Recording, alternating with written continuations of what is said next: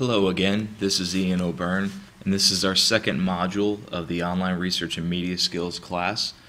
This module, what we're doing is taking a look at online collaborative inquiry. This module, this element is poised up at the top of the other two, online reading comprehension and online content construction. We'll get to those in later weeks.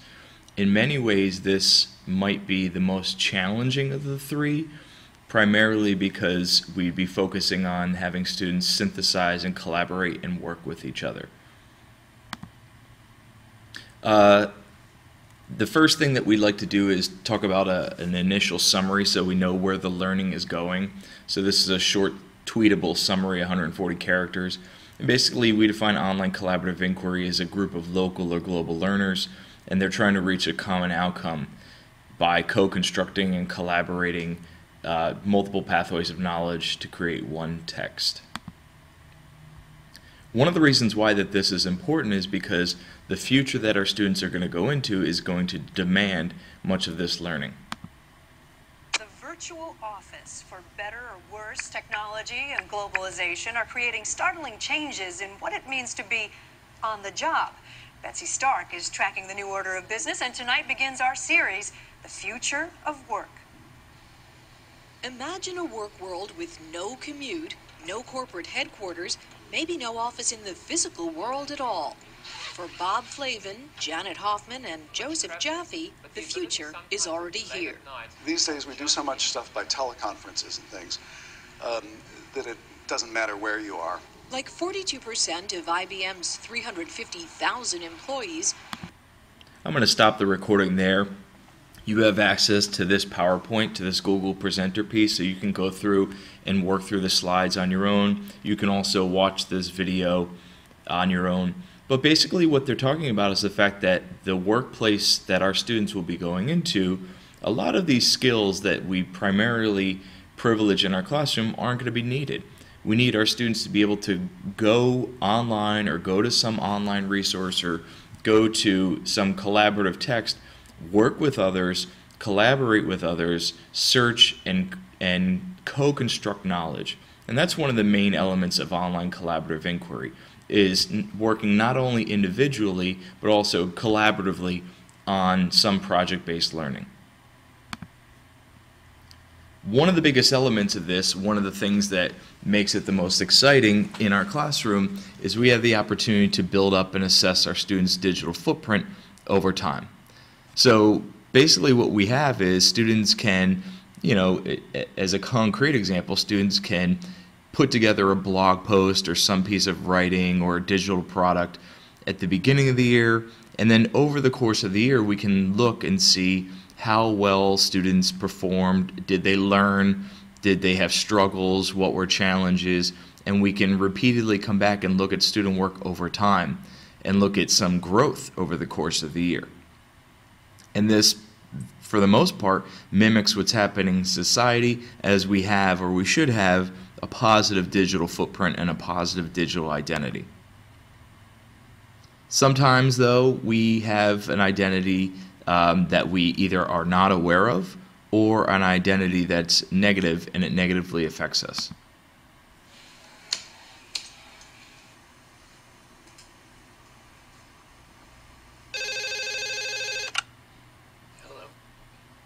Send him on in. Come on in, Mr. Schultz. Hi, Thomas Schultz. Thomas, good to meet you. Nice to meet you. Have a seat. Thomas, you have a nice resume. Thank you. Why don't we start? Why don't you just tell me a little bit about yourself? Well, I majored in psychology, but my real passion is in... Once again, I'm not going to go through and watch the video here and record it, but you have access to these videos. The primary point of this video, what it's trying to get across, is that we do have a digital footprint, and a lot of times people in business or people that are trying to hire us, or as we socialize as a community, people go online and they search for others. And whether or not you choose to be part of this online environment, the fact of the matter is that the way that online information is set up is you already do have a presence online. Whether or not you are in control of it, whether or not you want to have an online identity. You already do have an online identity, and other people in the field do search for you and make decisions about you. My suggestion is that you work to positively create and curate your own online brand, as opposed to letting what other people say about you be how it determines your identity. There are ways that you can create and curate your digital footprint. We have a lot of resources in the class that are set up that you can read and go in more detail. But basically, it comes down to a couple basic steps. Number one, who do you want to be online? We have multiple identities for multiple places. I, for example, am a former rugby player. I'm also a father. I also like to play around with different, with tablets or computer tools at my house. But I am also a pre-service educator and an educational researcher. Those are multiple different identities that, for the most part, sometimes they do intersect, but for the most part, they don't. And so I have multiple identities that happen online. You have to decide what sort of identity you want to create and for what purpose. You also have to go in and you have to manage that identity. You have to put information online that supports who you are. You also have to, at times, edit or remove pieces of information. Now, it's pretty hard to remove stuff from online information, from what comes up when people Google you. But if you have more information that's positive and supports a certain identity that you want to promote in an online space, then it will outweigh, or has the tendency to outweigh, some of what other people will put or say about you. And then also, by all means, please write yourself into being. What that means is go on some of these social networks, start a blog, promote yourself. Start off and promote your own blog and your own work, or your own wiki page, or your own About Me page, and share that out through different social networks, so when it pops up, people can see and learn about the person that you want them to see, as opposed to what other people say about you. Now, there's a lot of different tools that we can use to build up these skills in students. Obviously, as educators, we need to figure out how they affect us, but we want to prepare our students for that classroom of the future, and also prepare them for the future and help them work individually, also help them work collaboratively with others, and at the same time manage their own online identity. Wikispaces, that we've talked about before, is a great tool that students can co-construct. Probably one of the most powerful tools students can use to co-construct knowledge. Padlet formerly was known as Wallwisher, but Padlet is a great way that students can quickly and easily share online brainstorming resources. Google Groups, or Google Communities, is an online discussion group that we can use to set up a threaded discussion or a social network, so students can go in and co-construct but also discuss and reflect. And then Blogger, or blogging tools such as WordPress. These are opportunities for our students to have their own online space where they can come back and create their own identity. Sometimes in our classroom there isn't one tool that serves all purposes, and so a lot of times what we do as educators, or what we promote, is using multiple tools to support one another. This video, once again, I'm not going to show the entire piece, but this video does a great job of posing one way that a teacher could position a lot of different tools and put together a lot of different tools to help students learn. Remember the good old days before the Read Write Web, when computers were just used for word processing and students made posters and filled out journals? Well, things have changed. This is Gumudali Kiog in plain English. Mary is a teacher, and she always wants her teaching to represent best practice. She wants her students to use higher order thinking. She wants them to do project-based work, to work collaboratively, to reflect. She wants them to think critically. She wants them to be organized. She wants her students to do real-world work. She wants her students to get immediate feedback. She wants her instruction to include the most current information. Mary knows if she can find a way to do all these things, her class will be fun, successful, stimulating, inspiring, relevant, important, and challenging. So I'm going to stop us there. A couple of the key components of the video is, number one, as I stated earlier, the teacher is putting together all these various tools to create the environment for her class that she wants, but the focus really is on student learning objectives and how this is going to change or improve or make her class more interesting, more stimulating, more rigorous, more challenging. Once again, we're focusing on student learning objectives. We're not focusing on the specific tools in the classroom. Please, by all means, go in and watch the video. It's embedded in the presenter piece. But please go in and watch the video because it illustrates a number of points that are integral to this idea. So why is this important? There's a couple reasons why it's important for students to be able to work individually and collaboratively. Yes, we want to be able to prepare them for the future, but at the same time, there's a couple things that affect on the day-to-day basis what happens in our classroom. One of which is this Hegelian dialectic. And simply put, what we're looking at is students have their original idea or their thesis, and then in working with others and trying to come up with the ultimate work product, there's a lot of challenges along the way. In our classroom, a lot of times synthesis is one of the goals, but we don't focus on how challenging synthesis really is. In order to achieve synthesis, students need to think about their own ideas, think about ideas that may be antithetical to their ideas, and this might be other information sources, other biases, other points of view. But ultimately what happens here is there's tension that's created, and the student cognitively needs to think through these and needs to work through these elements of tension in order to achieve synthesis. That's difficult. Use of online tools and online collaborative inquiry, for the most part, what we can do is we can create a blog or a wiki or some online space in which students can go in and they can push pause on learning.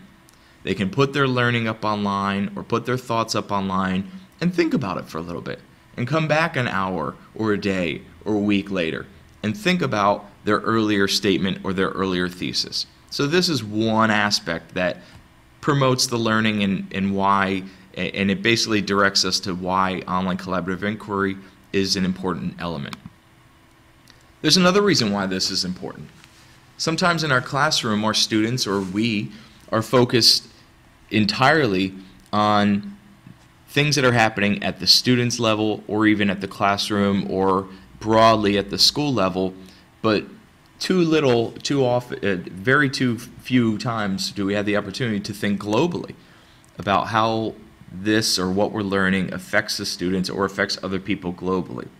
So online collaborative inquiry, if drafted the appropriate way, provides us an opportunity to think globally, to move from the microscopic to the macroscopic level, to take a look at some of the elements that we're learning and think about, okay, let's talk about censorship in our classroom. How is this affected locally in our school? How does censorship affect you as a high school student, say? But then also, how does censorship affect other high school students globally? How does censorship affect other students globally? And then most of all, how does censorship or a topic of censorship affect people globally? So we want to provide some introspection as to different ways that this learning or what we're teaching in the classroom affects not only the micro level and the microcosm of school, but the macro level. Then finally, another reason why this is possibly important is that this is an opportunity for students to review and reflect upon what they've learned. So they can think about something we learned in class and think about a way that a character would deal with a solution in a piece of text. You know, we're reading a narrative, and the student can think about, okay, how does this refer to or apply to things that I've dealt with in my own life? And then in thinking about my own problems, because a lot of our adolescents have situations that they're dealing with that are problematic, then we go ahead and we have the student, or as a group or collaboratively, we think about, well, globally, how do others deal with this situation? So we're going to move from the local, we're going to move from thinking about our own problems and then move to what the world says about this, and then bring it back to how the student or how the class thinks they should deal with a problem, and then evaluate that and then bring it back to the original element where we reflected on the problem.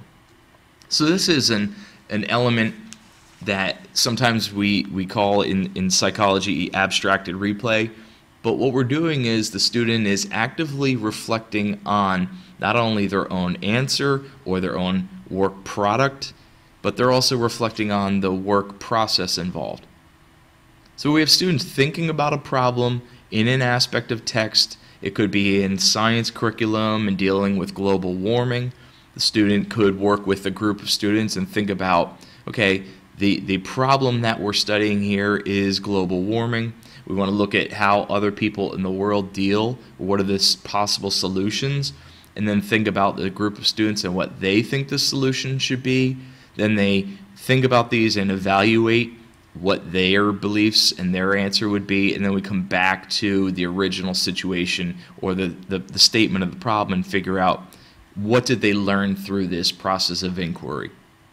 So it's a way for our students to think critically and evaluate not only work process but work product and constantly reflect about what they've learned.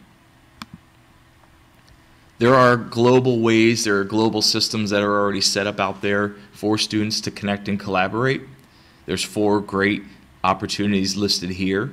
Once again, you can go through and click these links in the Google Presenter piece and check out these different communities. One of which that I need to highlight is the EPALS Global Community. In terms of full disclosure, I previously worked for EPALS for about a period of a year. I helped them write some of the curriculum and identify different digital skills that students should work on. EPALS offers students and schools a safe online classroom where students from classrooms all over the globe can go online and they can communicate with other classrooms and basically work through projects together. So it's a great resource, but I want you to know that I previously worked for them. But these 3 resources that are out there, and there's numerous others online, provide opportunities for students in classrooms to go online and connect and collaborate with others around the globe. So once again, this is the online research and media skills model. This is a class that we've set up to provide a free open primer to these different aspects of the model. This is a way for us to integrate these online research and media skills, but also the use of new and digital literacies or digital texts and tools or technology or whatever we want to call it into what should be happening in the classroom, into the Common Core state standards, into the authentic use, the effective use of technology to positively, hopefully positively affect student learning objectives. This video was focused on online collaborative inquiry, and it fits into the other learning resources and videos in this module.